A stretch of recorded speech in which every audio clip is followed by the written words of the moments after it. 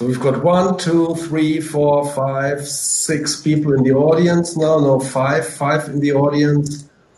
Angelica and Marie still not here. So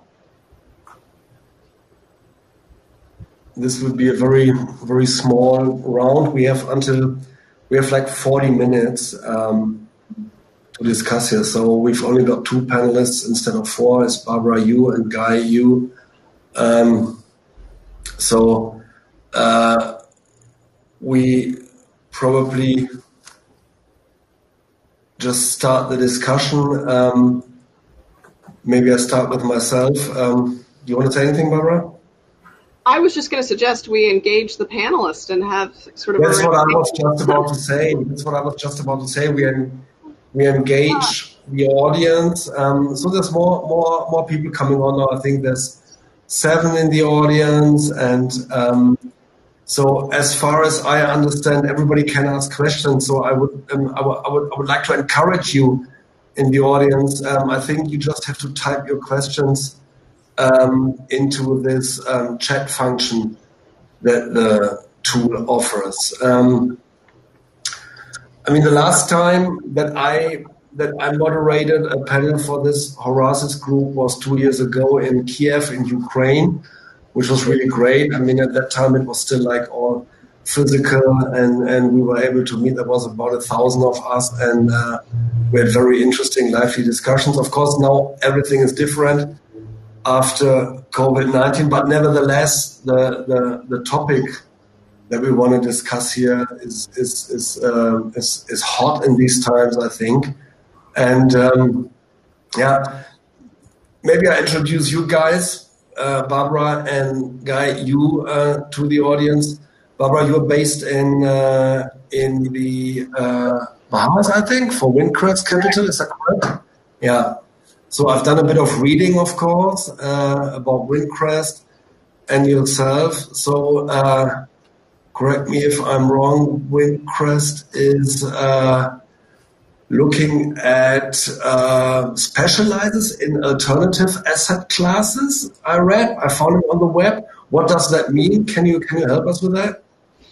I'm not sure I heard. You said what? We're looking. Basically, we are a primarily global ex-US long-short equity manager, and we like to believe that we take a private market approach to the public equity markets, and we think that's where you can add the most value. So our due diligence tends to be pretty intense. I like to say we get what we inspect, not what we expect. So I physically go see the companies we invest in. Obviously, COVID has made that a little more difficult. But in a nutshell, that's what we do. And there are very few countries we won't touch. We've been in Saudi Arabia, we've been in Indonesia, India. So we're adventurous. Cool.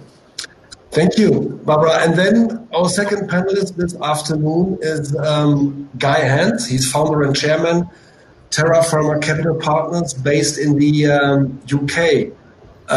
Terra Firma is headquartered in London, I think, and has invested, if I'm not mistaken, 17 billion euro in 34 business with an aggregate enterprise value of over 48 billion euros. Is that correct, Guy?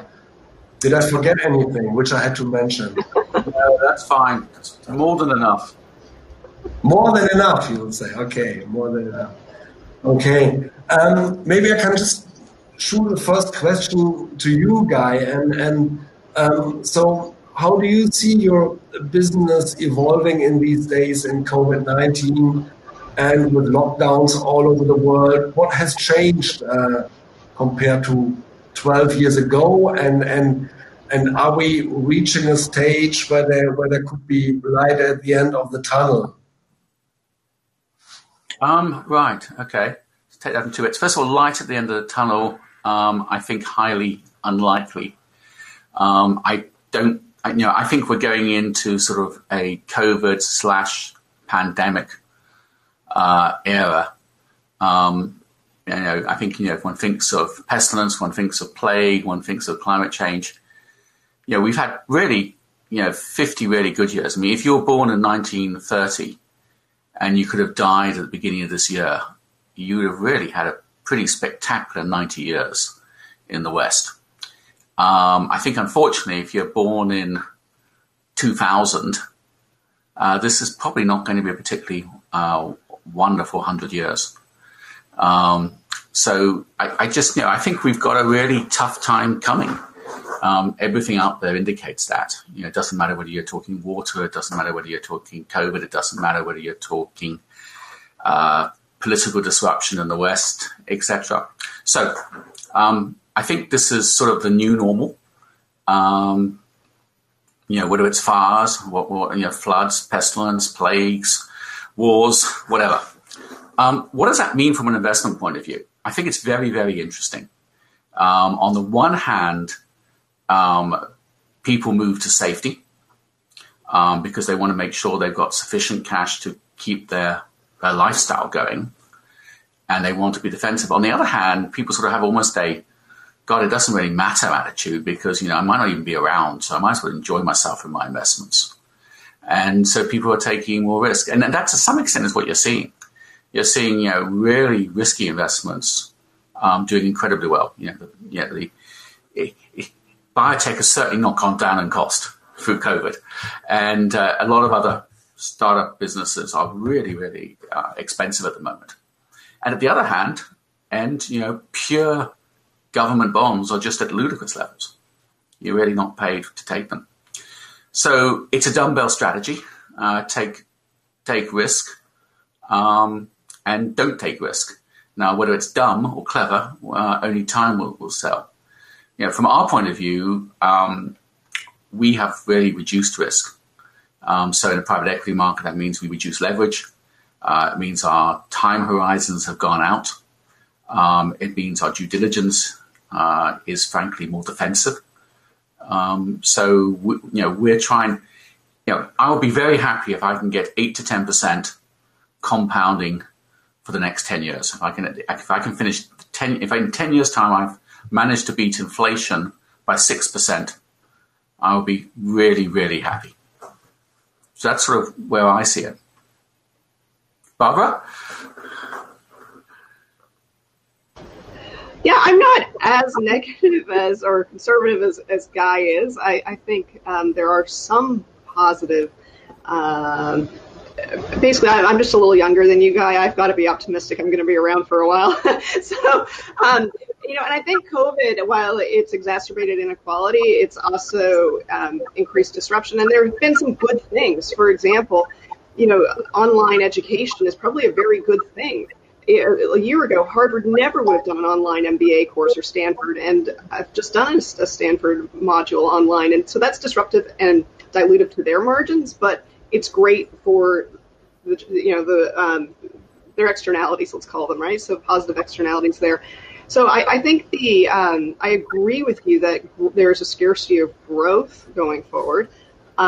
Where I hope to generate double-digit returns is actually from the emerging markets, where I find I can get twice the growth at half the multiple. And one of the things that I really like to do is take my knowledge of a very good business model and find it trading for exactly that, half the multiple with double the growth in emerging markets.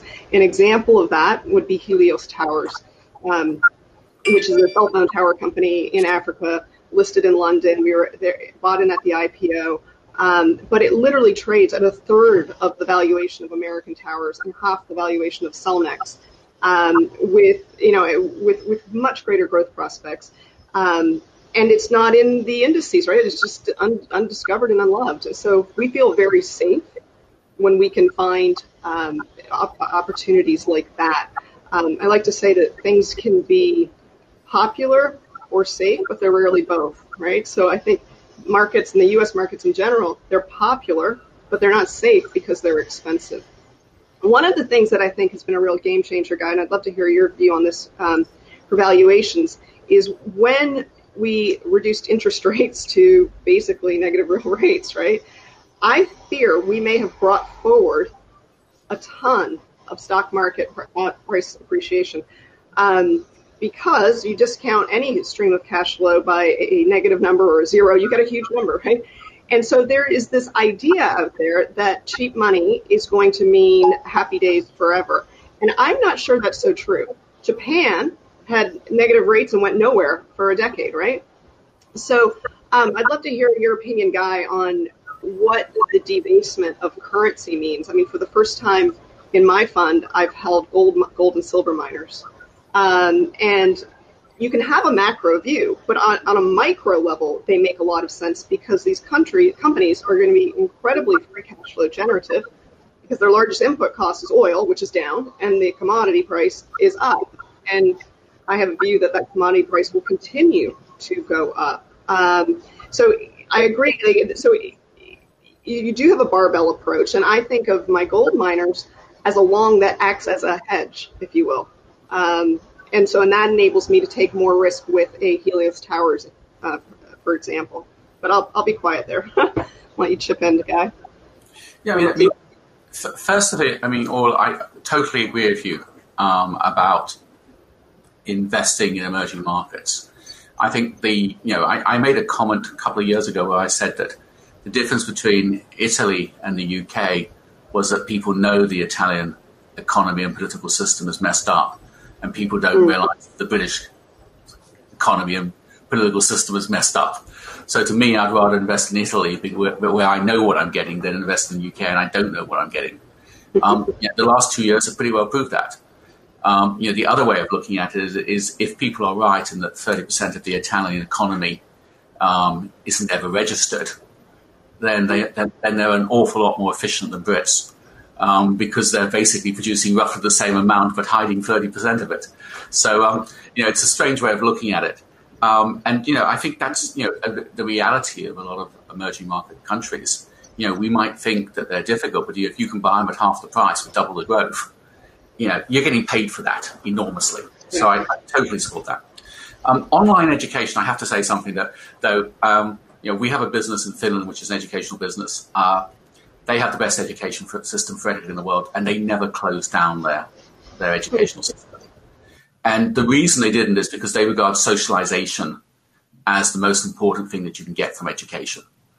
And, the Nordic countries really concentrate on that. And so online might well work for people going to Harvard who hopefully are reasonably socialized as human beings, though sometimes I would doubt it. Nothing against Harvard, but, Oxford was the same. Not the most normal people in the world. But it is a pretty rarefied group. And we are, we're going to probably not get kids back into normal education for a break of almost 2 years. And that, is a long enough period to mean that their ability to go back into society and socialize at school, etc., is going to be difficult. So I think, if I had to choose an industry, which I'd say in the West, which is going to grow in the next couple of years, I'd choose the mental health industry. Anything you can do for basically getting people back to being able to socialize again. We're all desperate to socialize, but kids of 4 or 5 have never really been through that socialization, and they're going to be starting at 7, which is going to be tough. I think if I look at commodities and what's happened with stock market appreciation, you're 100% right. Effectively, whether it's disruption in the IT industry or just general disruption through technology, whether it's the valuations, we've almost jumped a decade. It's just extraordinary what has been achieved in acceleration while the majority of people are getting worse off during the COVID period. And that is going to be very difficult to catch up with. It's going to take an awful lot of work to get to where the valuations are. Having said that, when you start going into the micro side, I think it's more interesting because there are individual companies which really either are achieving that or will achieve that. So I would say this is probably a time where we've had a huge macro effect, and now the people who will really do well is focusing on the micro effect. And Mark asked a question, which was, Guy, is 10% in euro or USD dollars enough in a time of unlimited money printing? How to protect a family's assets and safety over the next 20 years? And I think that's a great question, because I think a lot of wealthy families are saying, okay, what do I now do? I don't want to risk everything. And my dumbbell explanation is a little bit, find something really safe to put the money in. And your commodities is not a bad idea. I mean, have a commodity barrel. The problem with gold is it's too heavy to carry. Diamonds are a little bit easier. But have stuff that you can really, you can run with if you need to. I would have some cash. I would probably mix it up with currencies, and I'd mix up where I hold it.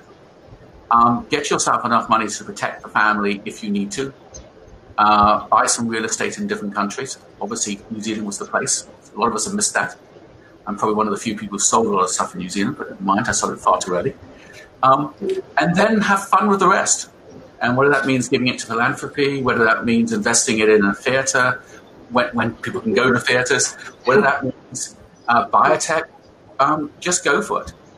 Because frankly, who the hell knows where to invest? But I think having enough for safety, and it's an awful thing to compare, but a lot of people in the 30s, when I say a lot, I mean in the hundreds, not in the tens of thousands, were trying to work out how they could save their money.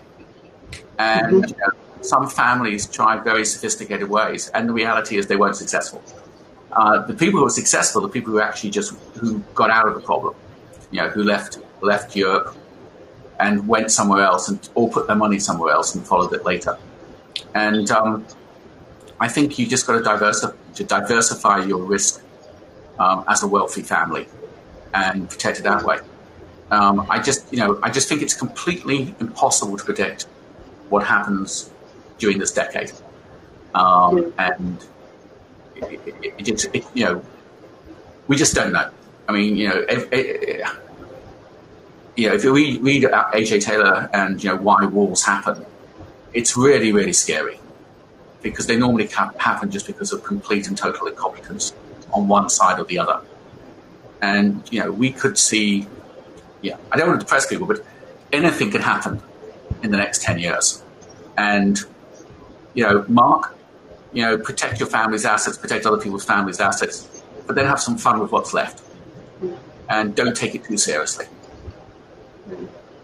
Guy, I would say the difference between the Corona crisis and a 2008, for example, is 2008 was very much a banking crisis. The problem is there's nowhere to hide here. This is global, right? Every country is affected, and actually every asset class has been affected. And one of the things that I'm worried about is universal basic income. I effectively think it's here. The government has been giving everyone money. And when I was at Goldman Sachs, I witnessed something that I think we're going to witness globally. You have to be very careful about what you give someone. They feel a little gratitude, oh, thanks, right? But when you try to take it away, it's 10 times the impact, right? So at Goldman Sachs in 2001, they took away our fruit basket. Your what? They took away our fruit basket. There used to be a free fruit basket. I was working on Fleet Street in London, and there would be a fruit basket every few desks. They took it away. Cost savings. You would have thought they had cut everyone's bonus in half. I mean, the papers kept writing about it, the internal emails. I mean, this was just, people felt really aggrieved. There was a psychological contract that had been broken. And when the government starts to take away these checks that they're sending everyone, I think you're going to see the same backlash. So I don't think they can. And the other thing is, how do you explain an all-time high unemployment rate with an all-time high stock market? And again, the difference here between now and 2008 is in 2008 they funded the banks. Here they sent everyone a check and they went to Costco and bought a new TV, right? So they spent it, which is why the consumer feels okay. But is it sustainable? And I think we'd all say the answer is no. But will people whine like children if you take away their benefits? Yes. So the government has created a problem here. And if printing were the answer, why did we ever have taxes? And so I think the printing presses have been turned on, and I don't know how you turn them off, which is why I think, commodities and things that are scarce and of scarce resource value are a particularly good hedge now. Guy, do you think there's a sustainable way out of that, what Barbara just described, like turning on the printing press for an indefinite time? What could be the scenario to get out of this? I think it depends on what country you're in. But one thing we know is that the type of democracy we have today, which is a very individualistic democracy, which runs, it's sort of a strange thing. It's individualistic because we're all for ourselves, but it's mob rule because we can use the internet in ways of sort of whipping up opinion. It's very difficult to get it out in that system. The only way you can turn that system around is pretty authoritarian. And, that's what happened in Europe. And, we like to think it was just a strange fleet, but I don't think it is. I think human beings, if they feel scared, they will pretty well do anything. And so an authoritarian state can turn it around because you can force it on people. A non-authoritarian state, it's very, very difficult because the only way you can do it is by a very, very strong sense of shared community.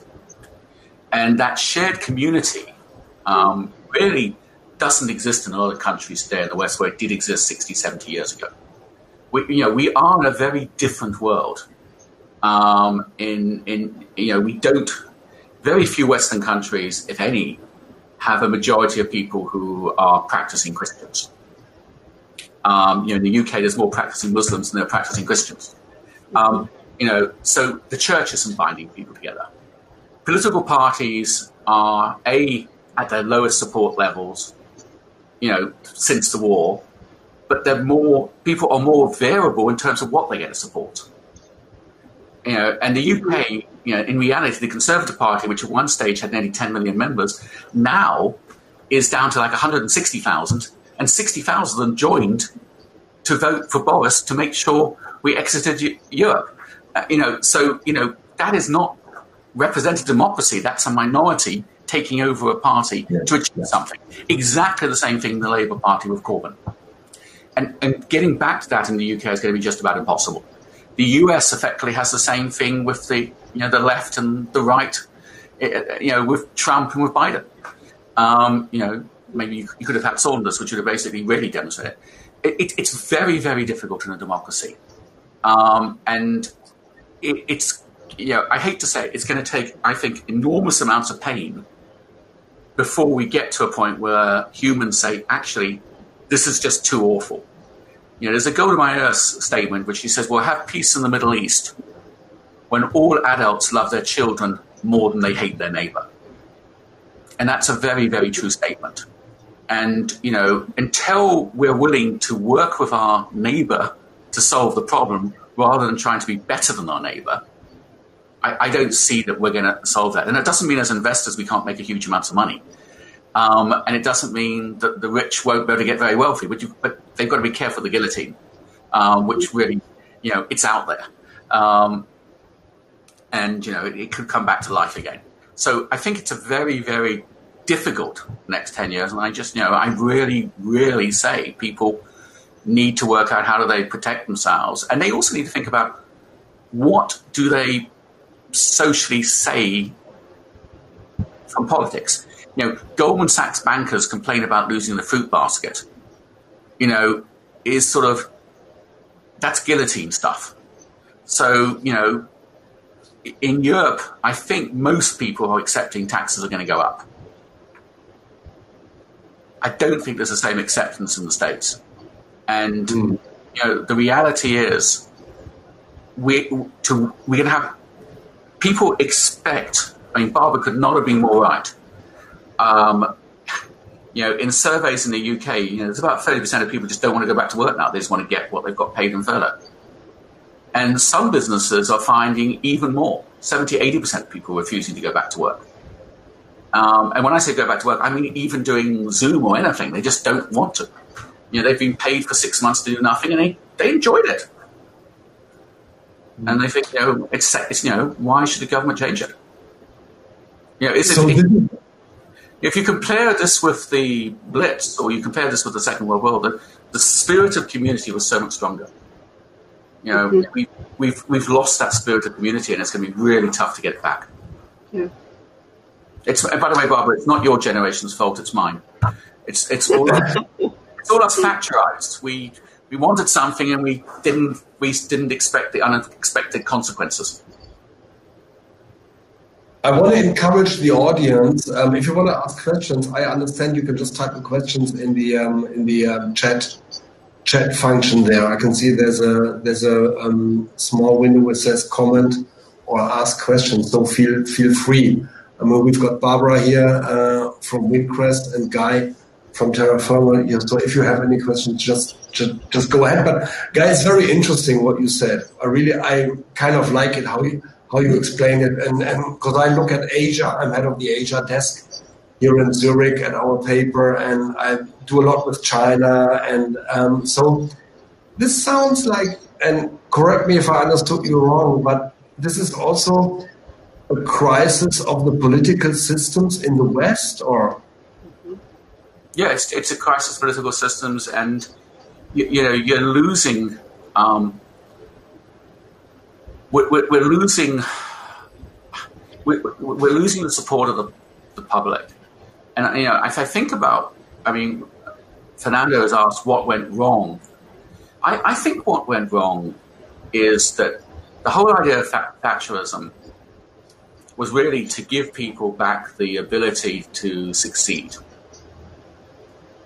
and there's no question she did that, and to let the free market run things better. And that worked incredibly well in producing wealth. And that wealth was produced in the UK, and by 2000, the UK had turned itself around from being the sick man of Europe to be the wealthy, growing man of Europe. Then the question is, what do you then do with that money? And Norway's they've put their money away. They've built a huge big fund. The UK spent it, and we spent it, if we're honest. We spent it on foreign holidays, cheap Chinese goods, on subsidizing immigration, which, you can say what immigration, how much immigration you want and what type of immigration you want. But the reality is, if you ask the majority of people, 80% of people come up with the right answer, with what I think is the right answer, which is we need immigration to some extent, but we don't need completely unregulated immigration. And the UK just effectively said, hey, we just want to get bodies in, and it's been a disaster because it's created a complete social breakdown in parts of the country, and we went wrong because we basically we just felt we could do anything we wanted. It was just hubris. We could have lots and lots of money. We could have a great health service. We could take anybody in. We could do this, we could do it, and we could do it all really quickly. And, as our chancellor at the time in, 2007 said, we've broken the cycle of economics. And of course, we hadn't. And one of the reasons people could spend so much was we just let people's borrowings go up more and more. Mm-hmm. And so what did my generation lose? We lost it because we basically felt we could do everything. And we forgot that actually, my first lesson at Goldman, I worked at Goldman as well, and I was told three things. What goes up will come down. What goes down might not go back up. Shit happens, and you can always rely on the politicians to fuck it up. And I hate to say it, but those three things are a pretty good mantra for anyone investing. So what did we do wrong? We tried to go too fast, and we didn't spend wisely the money that the generation earned. We spent it on the wrong things. We didn't spend it on building the infrastructure. We didn't spend it on reducing the gap between the rich and the poor and getting education. We didn't spend it on getting rid of generations of people in the UK who've never worked. 25% of the children in the UK are born now to families where no one has worked for 2 generations or longer. And that's just creating an underclass. And that's just, and these problems we just never saw. We just rambled nicely in our nice new cars and our foreign holidays, and we got it wrong. And unfortunately, we probably won't pay the price. The people who pay the price are those who are in their 20s now. This is great. I agree, Guy. Go ahead. Sorry? I don't want to interrupt the discussion. Go ahead, Barbara. Go ahead. No, I agree. And the the necessity for capitalism, but also the limitations of it, right? And to Saveer's point here, where he's asking when the rich get richer and the middle class get poorer, who will pay the price? And what we're talking about there is populism. And you're seeing a rise of populism globally, right? It's not only in France. You had it in the U.S. Sure, people were upset over racial differences, but also the devil finds things where idle hands, right? A lot of these people rioting are young and don't have big stock market portfolios. They're sitting at home. They don't have a job. They're upset. There's angst, and they're demonstrating. And I think you're going to continue to see that. And it's not good, but it's the status quo is unacceptable. And so I think to Guy's point, those days are over. Yeah, and Fernando, you put a good question, which is it actually as many as 25% of the UK born families who've not worked for 2 generations? Mm-hmm. I'm actually taking two Zen, as whatever you call them, circles, and assuming they overlap perfectly, which of course they don't, which is that 25% of children in the UK are born to families who are living in poverty. So they're basically living in poverty. And poverty in the UK is below 13,000 family income, so it's it is low. And then the other thing is that of people who live in communities which are this 25%, have not worked for at least 2 generations. So it isn't a perfect overfit in reality. So it's probably less than 25%. It's probably about 10%. But you have 25% of children born now into families who really have no level of income, which is. I want to come back. I want to come back for a second to your very sobering assessment about the past 30 years. I mean, it started in the early 90s when globalization really took off, and then later China entered WTO. And I mean, you remember that. We loved Alan Greenspan and he was driving up markets and we were all cheering. Nobody warned. No warning signals. At least I can't remember any. And so we just kept on running. And we thought this is a great story and will never end. It will never end. And now we're in 2020. No, it's 100% right. I mean, there's a reason why cycles in the humans sort of meant to last 70 years. It's because when the last person who can remember the last problem is dead, it happens again. And, we're pretty close to that with regard to the Second World War. And unfortunately, we're pretty close to that with regard to the Depression. And, we decided we could basically beat the basic rules of economics and capitalism and socialization. And when I say socialization, I mean how people relate to each other. And the reality is we can't. And hopefully the next generation. The problem is the next generation is going to have to sort it all out. And by the time it gets to their grandchildren, they're going to be suffering because I don't think it's going to change. I think this cycle is a very human cycle.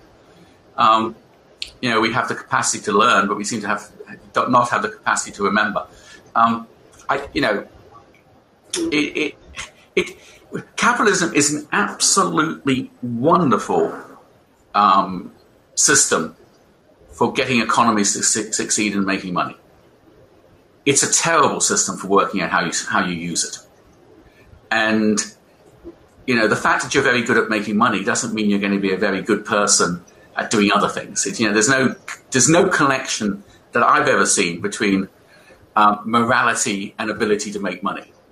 And to me, we sort of in the UK, I can't talk for the US, but in the UK, anyone who's really successful at making money sort of ended up in some form of government tank. I mean, it's hysterical. If you look back at the people that both Blair and Cameron, gave quangos to, because they were successful, and you look at how their businesses have now done and the sort of scandals they've had, it's mind-blowing. But we just made the mistake of just thinking, hey, you're good at making money, you must be good at solving our country's problems. And it's just not true. But I think things are so bad in so many ways that there's a renewed focus on sustainability, particularly from the younger generations.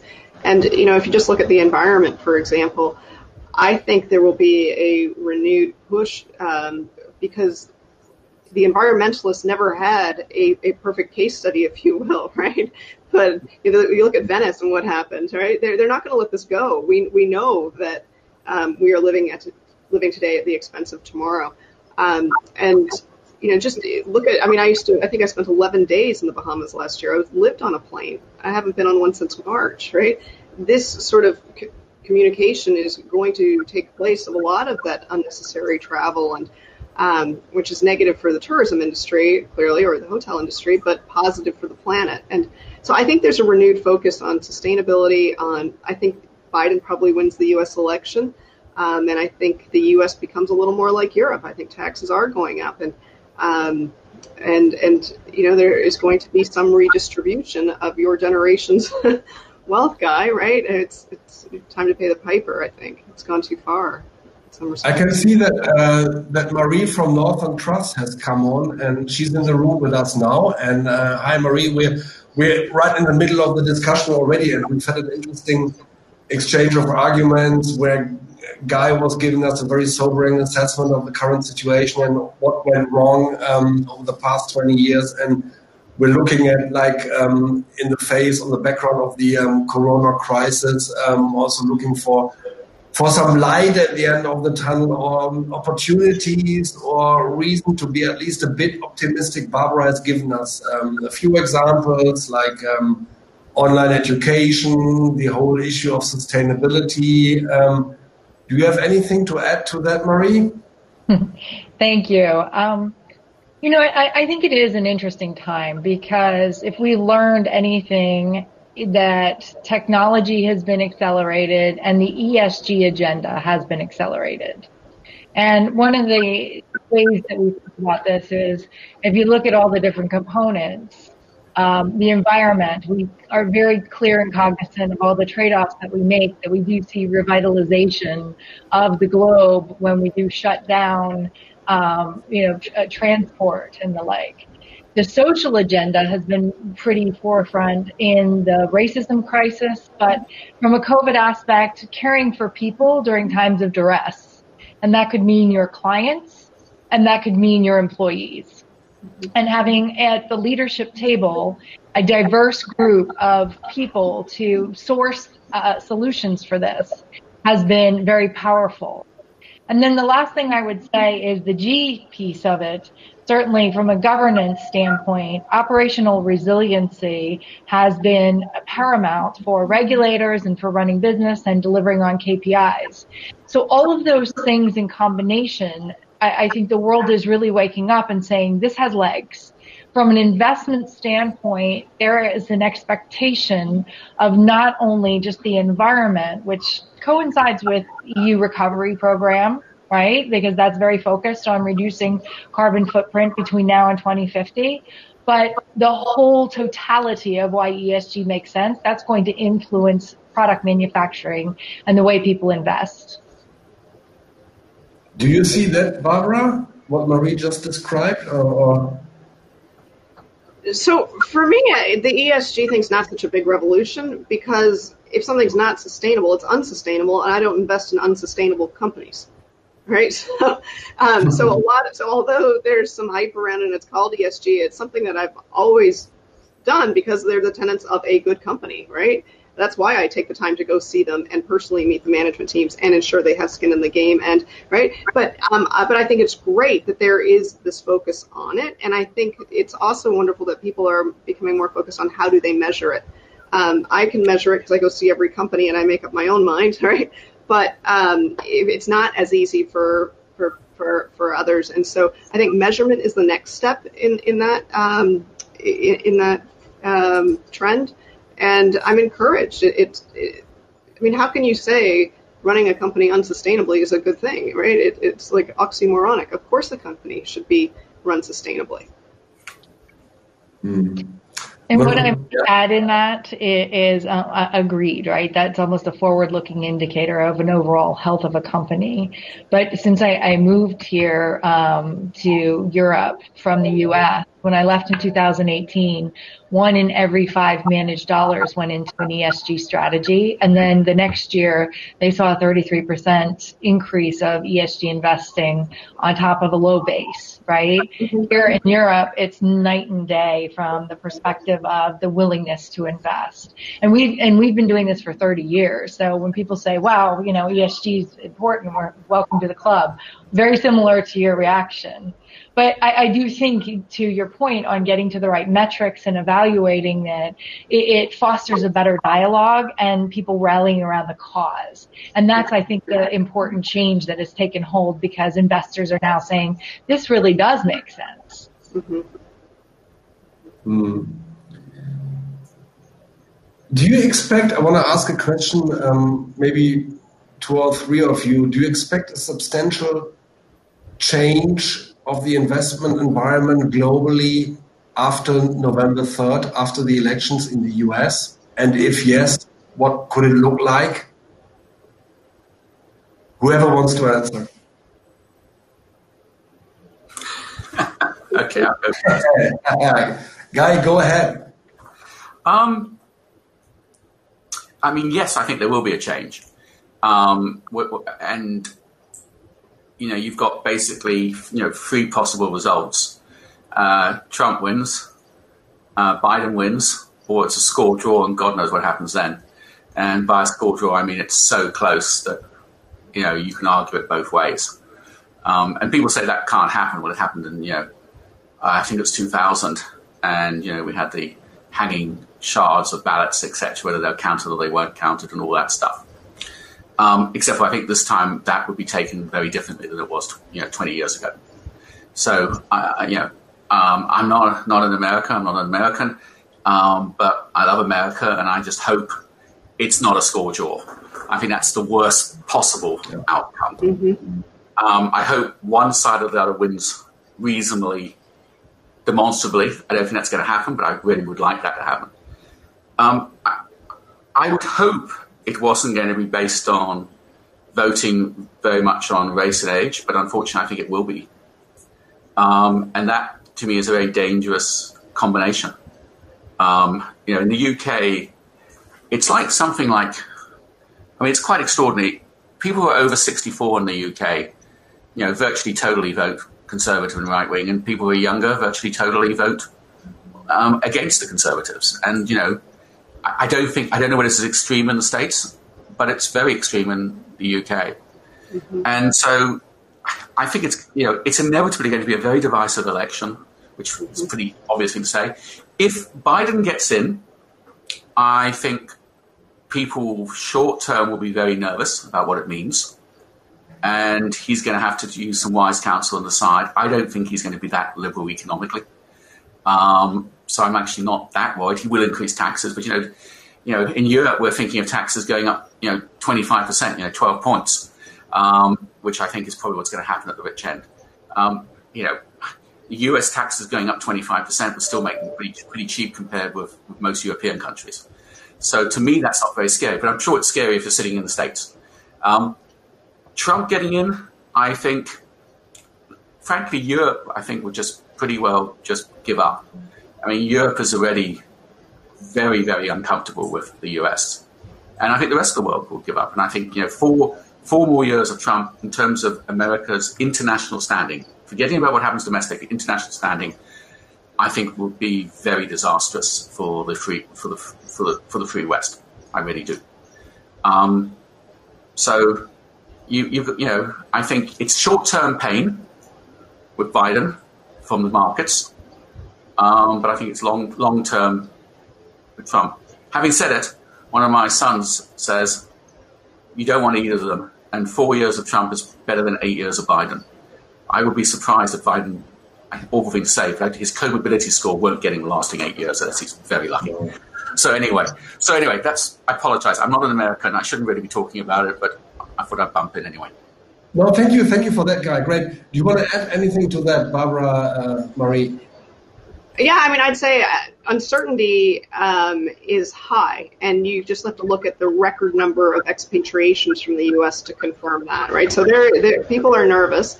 What are they nervous about? You look at last year, the U.S. stock market was the best performing, and it was all due to multiple expansion. It was not earnings growth, right?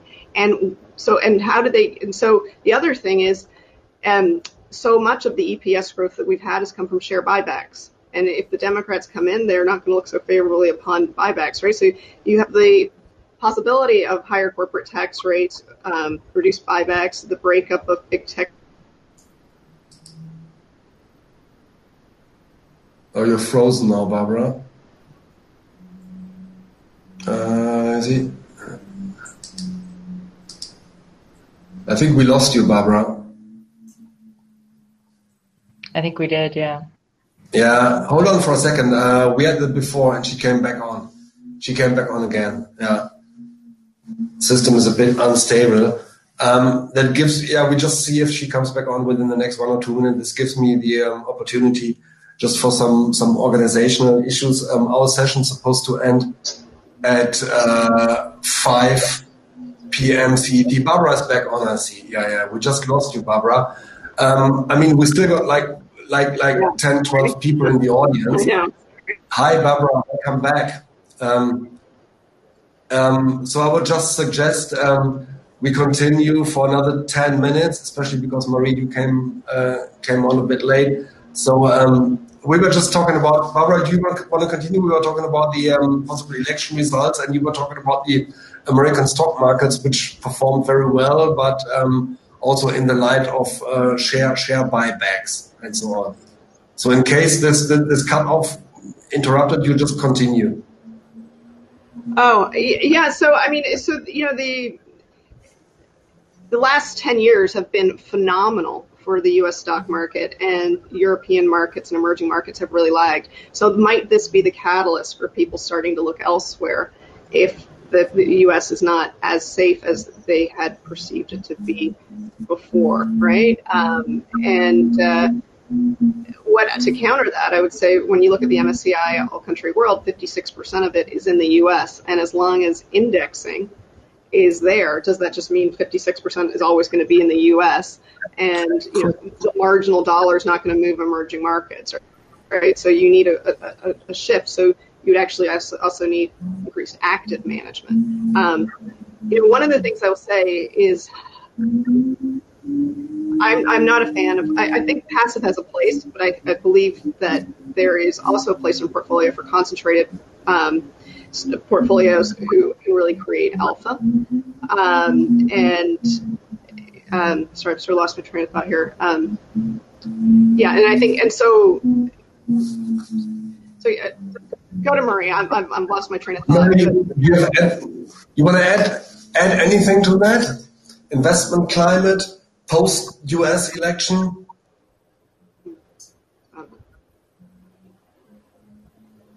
Hi. We just have it at a 50% likelihood right now. So to the point that we were talking about uncertainty, markets make money off of volatility, but, from the longer term, we're just trying to watch and monitor. So nothing more to add on that per se. We've already have priced into our capital market assumptions the likelihood that, of different outcomes and what the impact would be.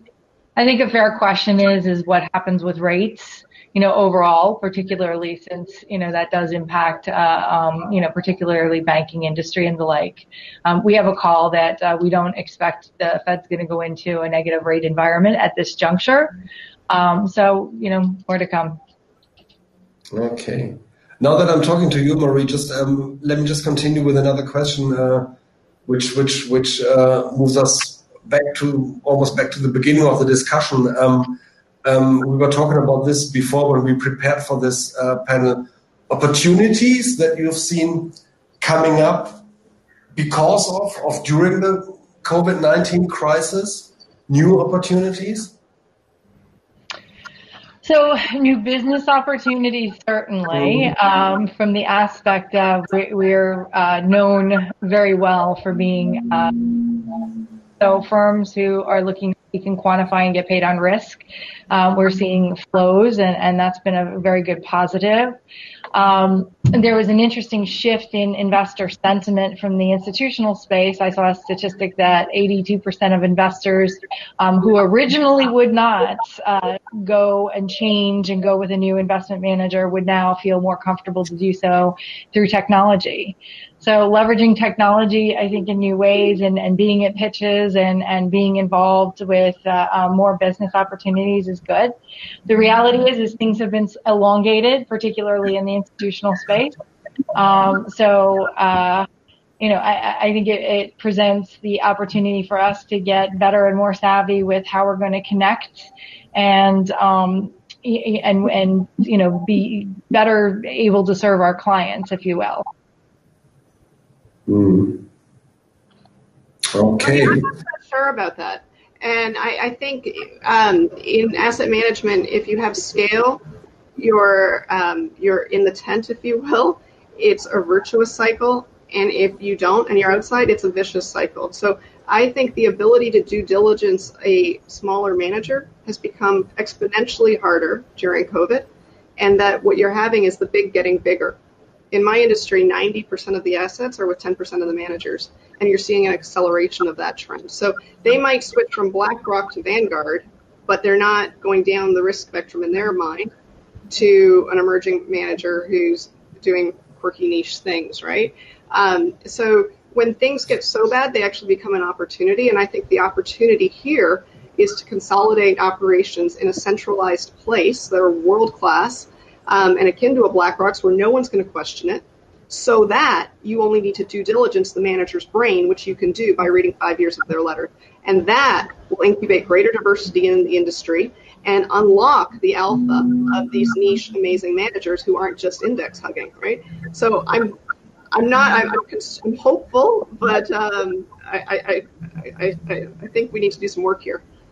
Hey guys, there's a very interesting question coming here from Alessandro. I want to give it to the round here. This is, how attractive will real estate investments be in future? I wouldn't want a shopping mall. Guy has some hotels. Why don't you tell us, Guy? Guy, what do you tell us? Yeah, I think it's very micro. I mean, I managed to do two investments in going back a long way, back in 1990. One was in Docklands, which everyone thought was completely crazy. And one was a nice industrial park in the north. They both cost about the same, about $250,000. The industrial park in the north, I think I sold for about $40,000 20 years later. And I'd lost 80% of my money, and I didn't get much rent during it. I think I had 3 tenants, and then basically I didn't get anyone else. It was kept going under. It was near Rotherham, to be fair, with nothing against Rotherham. So sort of Sheffield area. Docklands, it went from 250 to about 2.5 million, 10 times my money. So it's just going to be very, very, very particular. I think there's going to be some incredibly attractive real estate investments out there, and there maybe are some at the moment. We're looking at one at the moment, and it's just really at some point I'm going to have to suck hard and either buy it or stop dicking around. But it's going to be it's a tough decision in this market. I mean, it's buying a whole load of sort of mixed. I mean, it's mixed, low quality industrial and retail. But it's okay. So Guy, British land, 50% of NAV, West End office. Are you a buyer or seller? I like that one, though. If I control it, I'd be a buyer, but I'd have to be able to control it. And I'd want to do the due diligence on actually where it really is at an NAV. But yes, probably a buyer. There's an interesting school of thought. There's two observations. One is that people are being more remote, so commercial real estate is a lot more at risk. I did hear, though, a couple companies that were thinking that even though they're going to have people in, they're going to need more space between them. So less people in and therefore more space. So will they really need, a lesser amount of space? Maybe not as profoundly as we originally thought. No, but that actually is a We've been listening to Bruce Flatt. Hold on a second. The system is telling me time is up. 1 minute, 34 seconds left. So we can just continue, but don't be surprised if we're cut off all of a sudden. I think the system will automatically cut us off. But Guy, you were just talking. Just continue. I love it. Yeah, I mean, we've just actually done that. We spent a lot of money, and we went from 140 down to 50. And that's all we can have in the office anymore. And actually, I got to tell you, it's a much nicer environment. So we will let people work from home when they want to, come in when they want to. And yes, it means our cost has gone from £6,000 per person to £16,000 per person. But maybe it's worth it. So we've actually, almost a third as many people. It's very difficult. Guy, you've got 50 seconds. There's a question from server. Buy or sell? Portugal, Italy, Spain. Look, I've been buying Italy for a very long time and being a complete disaster. One of these days it's going to prove me right, but it could be a long time.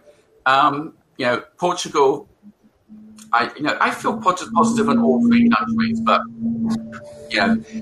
making money in them is a little bit tougher than actually being positive on them. So would I buy if I could buy with a local partner and I could really understand what I'm doing? Yes, but I think I probably need to be there. I think there's plenty of money to make in three places. Okay, so I want to thank you very much, all of you. Marie, Barbara, Guy, I think it was a very interesting, lively discussion. I've learned a lot, and you're still there because the time was up. Actually, we can continue talking, but I think all of us, we have to go to our next meetings, and I appreciate very much that you took your time, Barbara, Marie, and Guy. And to the audience, thank you very much for your interest, for your interesting questions, and hope that we meet again sometime in the future. So thank you very much again, and bye-bye. Take care. All the best. Ciao. Bye. Thank you. Bye. And so I've got some Italian wine if you want some. So just find a way to email me. I have an Italian winery. I'd love to sell you some wine, if nothing else. Oh, my goodness. The argument for or against technology right now, I'd say based on my ability to get into this conference. It was difficult, wasn't it? But we got in. Nice to meet you, and nice to see you. Yourself. Take care. Ciao. All right. Bye.